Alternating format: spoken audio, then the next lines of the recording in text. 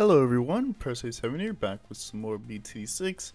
Now this was Bloonarius from a couple of weeks ago, simply guys, because Basalt Columns isn't really a good map for trying to do a super buff tower run, seeing as, you know, majority of towers are banned.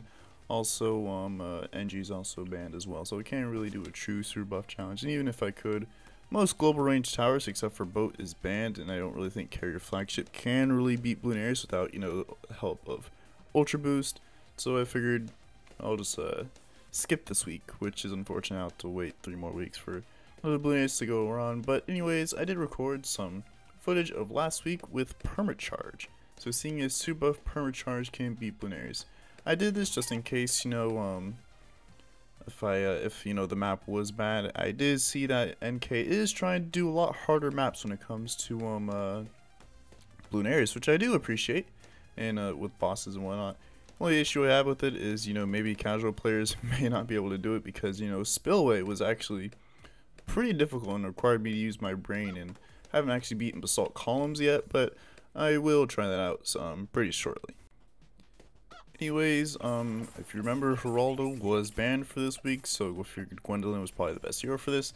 Now for tier 1, I figured that probably the best way to actually beat tier 1, instead of, you know, relying on Turbocharge and having to stall for the ability and whatnot, I figured it'd probably just be easier just to straight up afford Perma-Charge, which can easily shred down the 20k HP. Now for cross pathing, I do believe that, you know, 250 is better, but, you know, since I'm focusing more so on single target damage and not necessarily grouped damage, I figured that 052 would be better in this case, although I'm not really 100% sure. Perma-Charge isn't really a tower I use too much, although even though I did beat Dark Castle Chimps with it, you know, that was just kind of a, it was actually probably the first time, that was actually the first time I actually used Perma-Charge in Chimps mode, so I guess that was pretty cool. But anyways, you know, Perma-Charge easily able to actually, beat Bloonarius, but this shouldn't really surprise anyone, seeing as, you know, it is a tier 5.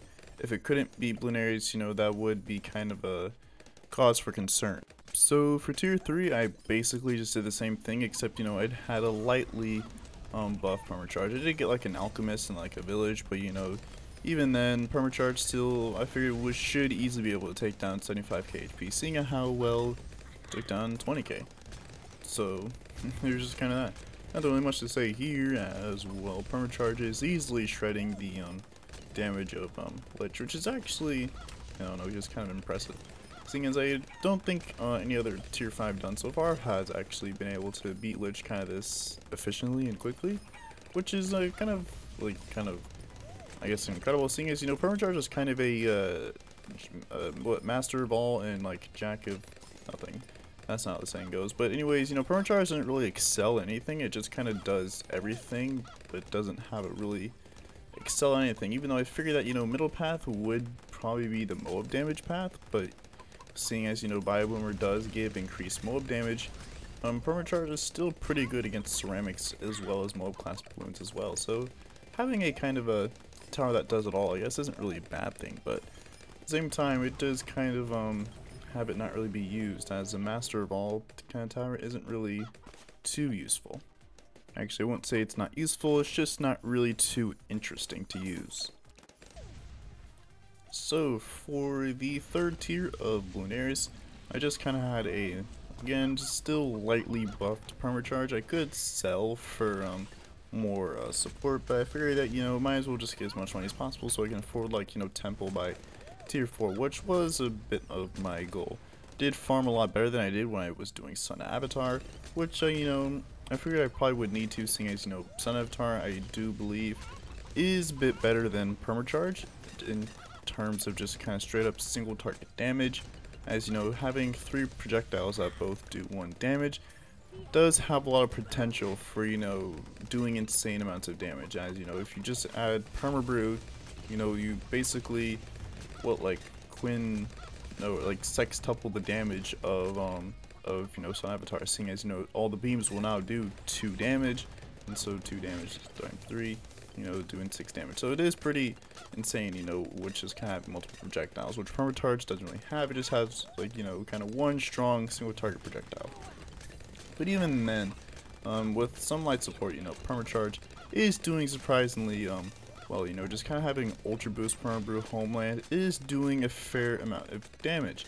Now, it's actually shredding Bloonarius a lot faster than I really kind of expected, but, you know, again, this is kind of a master of none kind of situation, so not really that surprising. The only really thing that really concerned me is range. Perma-Charge doesn't really have good range, even when you go bottom path. Yes, that has good range now, but, you know, seeing as, you know, that was just help a village, and of course Perma-Brew, but, you know, kind of base 052 doesn't really have a lot of range. So for tier 4, you know, got Moab, Super Riddle, and Primary Expertise. Probably one of the few times you're actually going to see Primary Expertise, seeing as, you know, Perma-Charge does have a pretty good ability, which I do think will be useful for taking down Bloonarius. I fear that, you know, I will allow myself to use Expertise just to have the increased cooldown reduction, which I fear would probably be needed. Now, Perma-Charge is absolutely just shredding tier 4 Bloonarius, which is kind of surprising, seeing as we don't even have Temple buffs on it yet, which we now have just gotten now, and even then it should do a lot better now. And, you know, it is just kind of, I guess, impressive seeing, you know, Perma-Charge doing all this damage.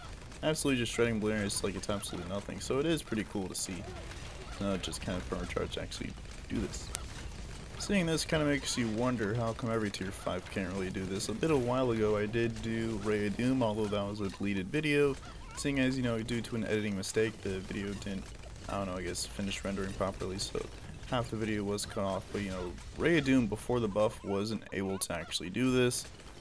Even now I'm not 100% sure, even after the buffs it received, simply just because Ray of Doom doesn't really respond as strongly to buffs as well as, you know, Sun Avatar, so like Sun Avatar does, you know, like Bez would, Perma-Charge does, Sun Avatar and all that. So even then after the buff, I still don't think, you know, Ray of Doom would be able to do this.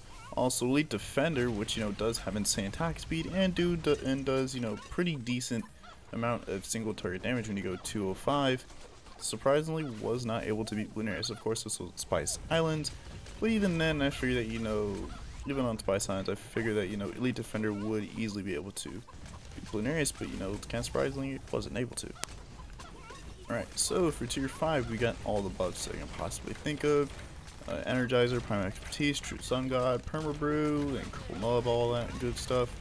All the buffs I can actually do. I've probably done this so many times that I probably know what all the buffs I can actually realistically get on each Terror at the point. And, you know, this isn't really the absolute strongest Perma-Charge could be. If I did have Waldo, I could go 250 and get the +1 damage and +1 pierce from Sharpening Stone.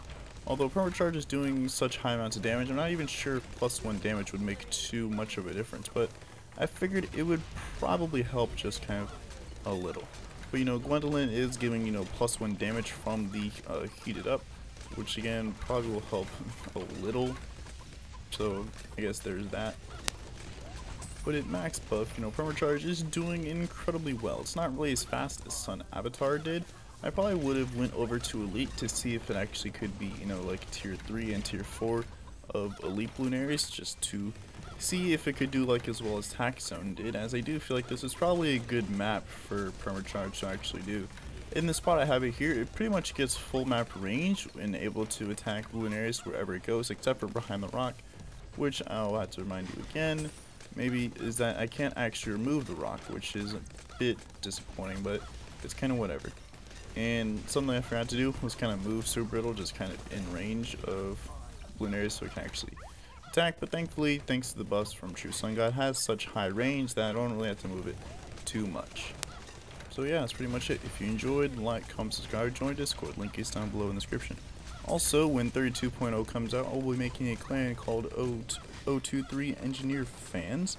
If 32.0 does come out sometime next week, I won't actually be home in the States. I'll be on a trip, so if it does come out, that'd be kind of sad, seeing as I won't be able to make a video on the first day it comes out, but it's kind of whatever. If you want to join the clan, you know, 023 Engineer Fans will be the name.